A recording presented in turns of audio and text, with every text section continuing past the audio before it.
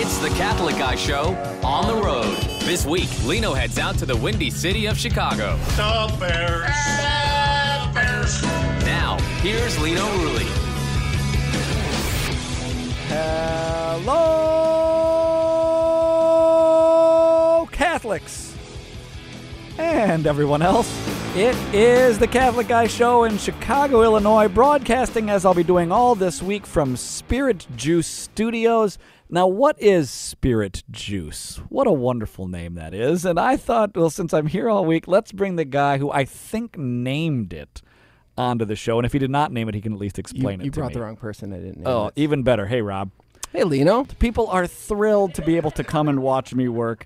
And I always have to do the same thing over and over again. First of all, there's a reason why people in radio don't have live studio audiences, but instead have people sitting on hold who they can take or not take on the phones, is because it's a lot of work bringing a lot of people in here, and then there's just nothing but disappointment once you actually come in and see me. Are you a Catholic? I see Yes, you're I am. wearing a necklace, and there's a little cross at the back of that thing. And how long you been a Catholic for? Now, I'm going to guess. Okay. I love profiling. I love determining who I believe. I think you've been a Catholic your whole life. I think you were born and raised Catholic. I was born and raised Catholic, but I took a 40-year break. Good for you. You took a 40-year break. What on earth was that about? Oh, wait, You don't even look 40. So what? You left early. You must have left this church early. Well, how old were you when you left the church? 16. Well, right away, huh? I mean, you got your driver's license and literally Hit the road, yeah. You drove out that parking lot and away you went. I believe you are not Catholic. What do you think of that? You're incorrect. Oh, geez, no, I really insulted you. Sorry. No, but I think you're on the right path. Ah. You sense something about me, I'm sure. Yes, there's something weird about you. There's a disturbance in the Catholic force. Jesus ascended into heaven and he passed through the clouds and we just didn't see him again. But now, if I understand, Pluto isn't a... I know, but Pluto's still out there, and then Jesus had to go past Pluto, and he had to leave the Milky Way, or there's these galaxies, and then he sees Neil Diamond? No. Armstrong. Why would he see Neil Diamond? I mean, he's out of this world. I don't know. That's right. Because Neil Diamond is out of this world. What was I? That's what I should have said. Yes. I had no idea. Well, you got to get out more. This is the Evidently. problem. You're a priest in the Midwest. You haven't seen the world. You have a passport? I'm a bit sheltered. I do have a passport. So this is the newest one. Again, you can find it. He's got the album called The Symphony and the Static. Right. People can find it at fatherpontifex.com. You got to spell that out, F-R Pontifex. Hey, it's on iTunes too. Yeah, I was going to say, does anybody buy? You were nice enough to give me a CD here, which I appreciate. Does anybody buy CDs anymore? Is everything Not really. on iTunes, right? I mean, some people do order them, but yeah, I mean, 90% is through digital. Now, iTunes and all the stuff. money from this goes into your pocket, right? Yeah, it's for my condo in Miami. It's really had this this understanding of priesthood that I didn't really think that I fit the mold for that. Why is that? I thought I was too normal, to be honest. And beyond that, it was just one of those things you kind of maybe put them up on pedestals. How tall are you?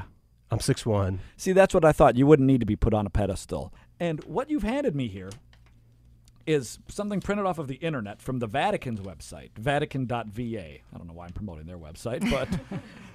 and it's Pope Francis's general audience from St. Peter's Square, Wednesday, May 7th, 2014. Happy anniversary. Tomorrow will be the 10-week anniversary. Yes. Thank you, folks. Yes. Of Pope Francis meeting me. Yesterday we celebrated... What, did I say that wrong? Now, Mean Gene, who was just here, when I said, what was it like now that you get to see me in person? She didn't look me in the eye. She looked a couple inches up and she looked at my haircut.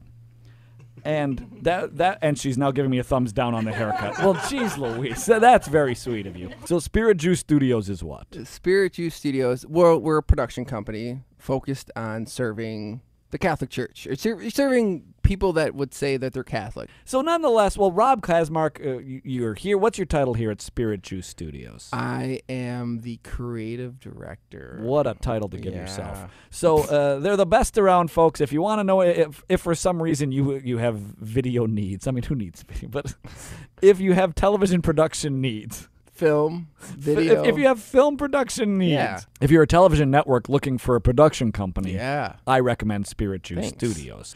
And the Catholic Guy Show is broadcasting from here all this week. They are here for me, if you will. CatholicGuy.com is the website. Hey, we got to take a break, and we will be back from Chicago, Illinois after this. Rob's got this whole thing going on, which is what I guess the kids nowadays call a look. The whole thing. Regular listeners of the show know that I always am going for a look. CatholicGuy.com. You find me on Facebook and Twitter. 2 weeks ago, I bought glasses. What would you call them? They're hipster glasses. Hipster glasses. Yeah, they're like right? Ray-Bans, but... Do you think they make me look younger? Do they make me look hip? Or as a hipster yourself, do you know it's not working? Well, see, hipsters never like to be called hipsters. I don't want to be hipster. I want to be called young and mildly relevant. You look like you're trying to look younger. but the thing is, you kind of do look younger, so it kind of works. I look like I'm trying to look younger. So while I'm broadcasting from Chicago this week, I'll be asking my friend Rob Kazmark, if in fact that's his name, You got it. to change my look, to make the clothing look right, to the glassware, to the haircut and it all. So tomorrow you need to take me to your haircut place. Well, my sister cuts my hair. Well, tomorrow So we're going to my sister's. your sister has to come over Yeah. here.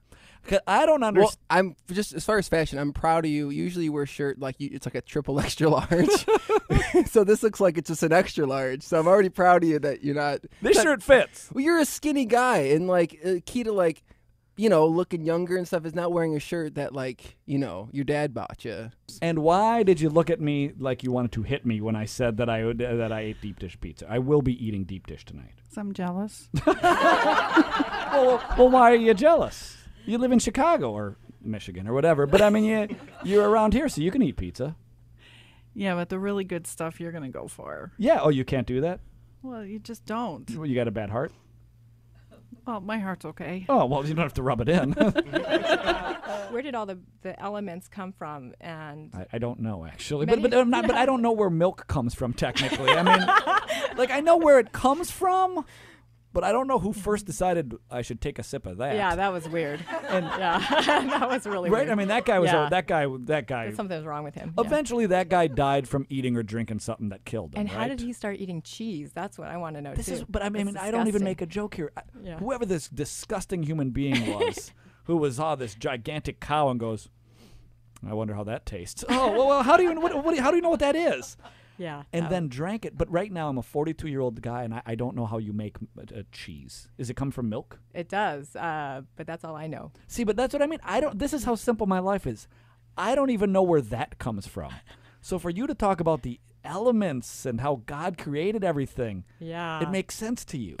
But it's okay. Do you believe in God? I do.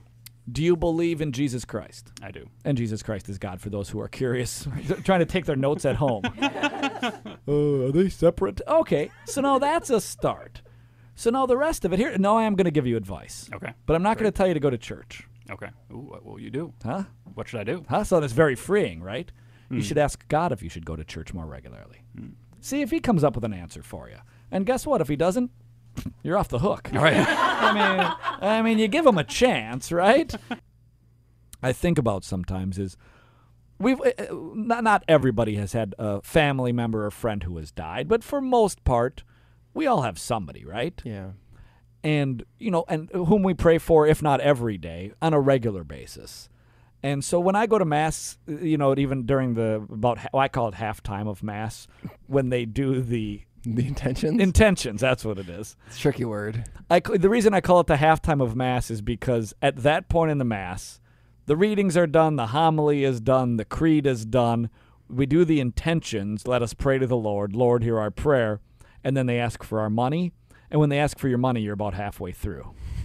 Am I right? I wish we could just sit around and do this forever, but I can't because they want me to stop talking. Because they want another show to start They're talking. forcing you to stop talking. They're asking somebody else to talk so that Lino stops talking.